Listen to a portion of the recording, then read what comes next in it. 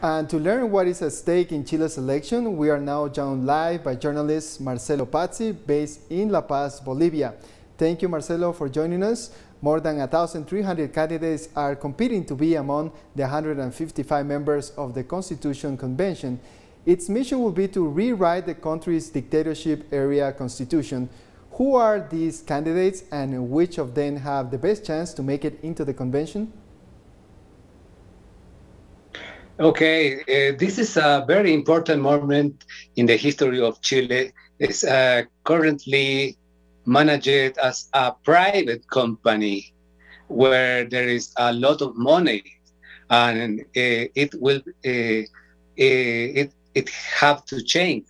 And about the people who are participating, the right has the possibility of winning only 30% of the representation, while the left winning can win with 70%.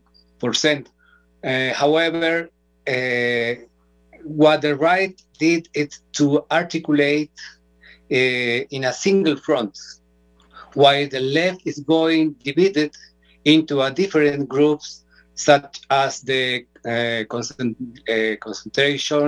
the humanist, the Communist Party, etc., etc. It's very different about Bolivia, where the left wing was being united around the más movimiento al socialismo, and the right was really debated.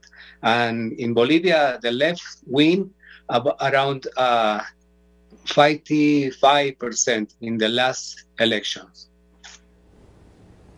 And Marcelo, what are people's expectations regarding the new constitution, and what candidates from left-wing and right-wing parties won? It's a very important moment in the history of Chile, because they have to change. Chile is like a private company where profits only go privileged group, while the vast majority are left and very little. Chile is not a private company. Chile is from the people, and it has to change. It's very important in this moment because the new constitution have to regulate the resources such as the water, minerals, and the sea. Currently, they complain that the water is serving only for the production, only for the export of products, and the benefits don't go directly to the people. They go to the transnationals. The same situation is with the minerals, with an other resource like the sea.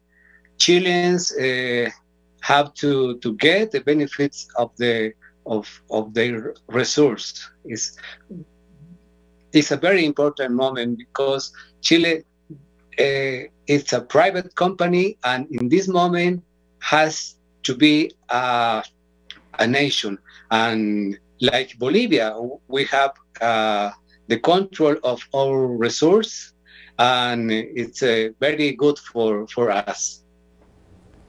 And how this new constitution will be implemented, and what else has been done to address the protest movement's demands? Well, it's a historic moment in Chile, but the problem in this moment is the loud participation of the people, and it's very dangerous because if people don't participate in this election, the right wing will say, okay, what's the problem? The people is in the streets, in the manifestation, and now no, there is no people voting. There is no people participate, and I think it's a very dangerous. I hope that this election, the people, the Chilean people, has to participate, all the people. But if a little people participate in this election, the right wing can say this new constitution it's no important because only little people has participated in this election. We want to thank you, Marcelo, for joining us, and we hope to have you again in the show next time. That was Marcelo Patzi, a journalist based in Bolivia.